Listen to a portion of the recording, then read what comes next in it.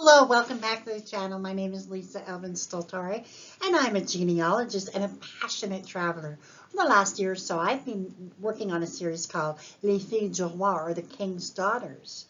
Now I'm looking at Les Filles Mariées, the marriageable girls. So if Les Filles du Roi are the founding mothers, Les Filles Mariées are their grandmothers. So let's have a look at our Filles Mariées and get to know the true pioneers of Quebec. But before we do, I want to just show you ways that you can support the channel. The first three keep you in the know. We have subscribe, we have like, and we have notify. All those three things help you stay up to date. The next three are ways to help the channel grow. We have coffee, which is a one-time purchase. And then we have Etsy, my little channel, my little store. And then we have Patreon, which is a membership-based subscription. I have links to all of the above, and I would appreciate any and all suggestions and help and all of that good stuff. So with that being said, let's get started and get to know our Filles Mariées number 8. Now, those of you who are regular viewers to the Filles du Roi know that the program began in 1663. So the Filles Mariées was an unorganized kind of it wasn't even a program, it was just girls coming across. And these were girls that were sent by churches or by different organizations. And they tended to come from, the period that they came was 1634 to 1662. Before 1634, we have really no real migrations of other than families coming across, and it was a very small group that are the true settlers, the first settlers of Quebec. But 1634 marks Quebec's, those of you who are familiar, Quebec retook or France retook Quebec from England. It had temporarily been owned by England for a couple of years. And by 1634, they're back in the saddle and they're ready to really build a country. So 1634 to 1662 is this period where we're, really focusing in on those very brave and incredibly strong women who came across without other people. They sometimes would just come across on a boat with, themselves, and they would just have, the regular workers coming, and so they weren't accompanied by anyone. They were simply, sometimes they were. Certainly the early ones were not. So let's have a look at our Filles Mariées and when she came across. Francoise Grenier has the honor of being the very first woman that we believe came across in 1634. So she's the great grandmother of many French Canadians. And we'll get to know her in a bit. Francoise Grenier is remarkable for many reasons. And I'm proud to say that I am one of her granddaughters. This was one of the ones I really wanted to do early on. Other viewers have recommended it, but I always knew I was going to do Francoise because she was the first to arrive and definitely begin the process of creating a country. So let's get to know Francoise a little bit better. So unfortunately, we do not have any information about Francoise other than she is from France. It is highly likely that she came from Nouvelle-Aquitaine, that she was from La Rochelle. It's highly likely all of those things, but we don't have any proof. Anyone who has any information about Francoise Gagne, please post in the notes below. I would love to share that with all the viewers. So we just know that she is from France. So what we know of Francoise is that she came across in 1634 with Robert Guivard's ship, who was bringing across some prospective settlers, and they arrived in Quebec on the 24th of June, 1634. Those of you who are familiar with Quebec know how important and how symbolic this arrival is. The 24th of June is La Fête de Saint Jean-Baptiste, the John the Baptist birthday celebration, and it is a national holiday in Quebec. and all, everything is closed, and lots and lots. It's kind of our freedom day, if you will, and our celebration of the culture of Quebec.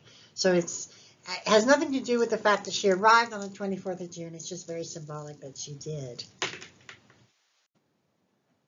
The groom that she would eventually marry, his name was Noël Langlois, and he was born about 1603 in a commune called Saint-Léonard-des-Parcs. His parents were Guillaume Langlois and Jeanne Millet. And so you can see that he is from Normandy, where many, many, many early settlers were from. And he's from the région, or the département, I would say, of Orne. As of 2019, there were only 77 people who lived in Saint-Léonard-des-Parcs. The church, Saint-Léonard, is pictured here and has existed since the 17th century. However, where Noël would have been baptized could not have probably was there, but it was an earlier church. But this is probably where it originates. And I was able to find a little picture that says Saint-Léonard-des-Parcs, or the top picture tells you kind of like the road map, if you will. But this is Noël Langlois, who is extremely famous in Quebec. And it's a very, very popular name, as you can imagine.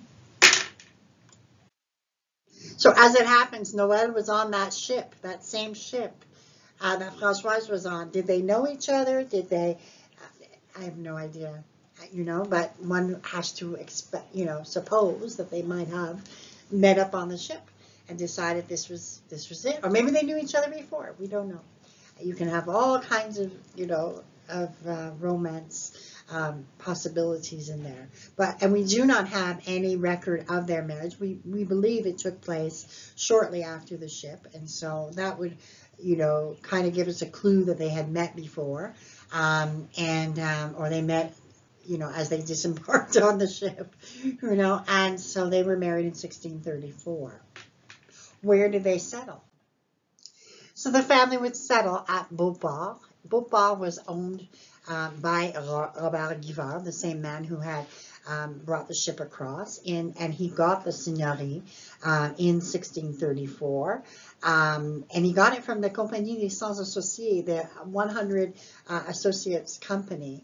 And this was a really beautiful place, as you can imagine, the beautiful port. So you can see it on the map right there, how close it is to Quebec. It's just up north. It became part of Quebec City eventually. Then in the middle, we have just kind of an artist depiction of what Beauport would have looked like at that time. And one of the most important maps I found was the map from 1663 that lays out all the owners of the different plots of land. And there we have Noël Langlois. He's right in the middle, that red section. That is his land. So you can see it stretches from, and all of the, the land most of it was in a linear fashion. So his was right in the middle there. Very, very beautiful piece of land, I'm certain.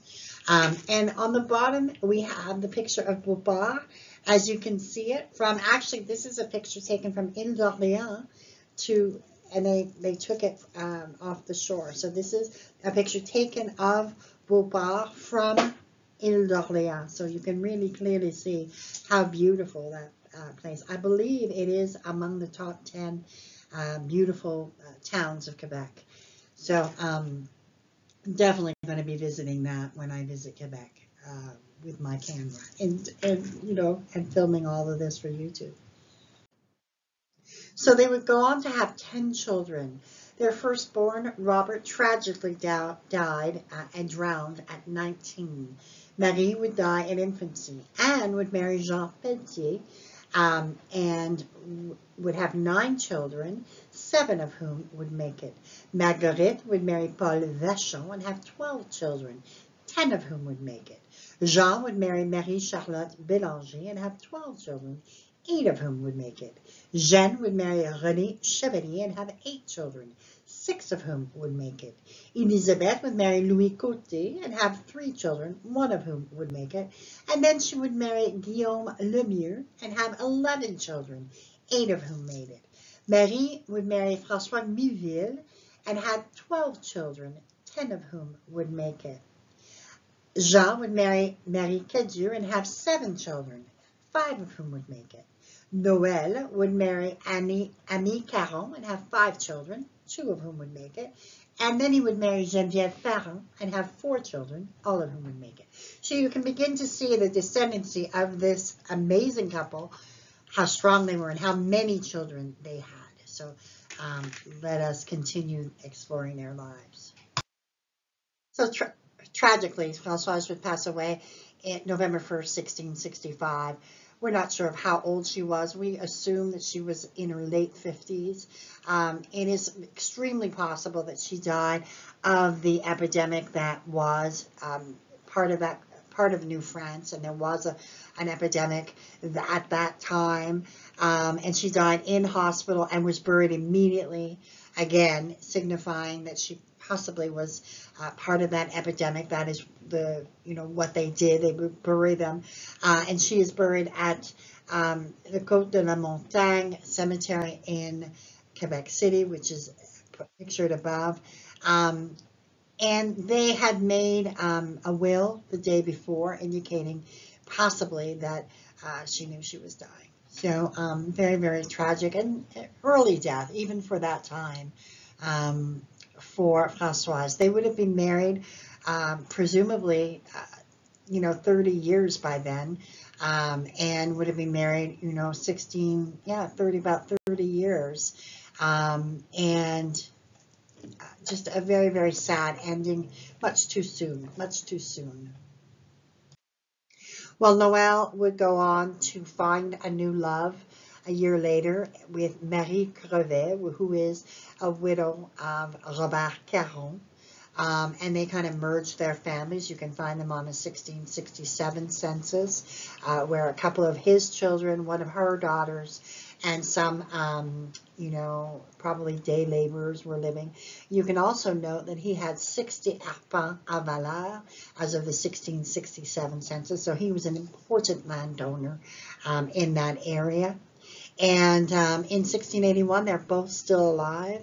Noël by then is 78, Marie is 71, and let us see, how the end of their lives, works out. Noël would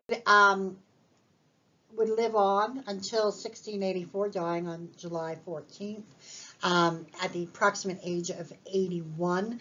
He would have spent the last year of his life confined to bed, really not well, but to have made it to that age during that period represented extremely how strong his body was, how strong he was. So I'm proud to call him my grandfather as well.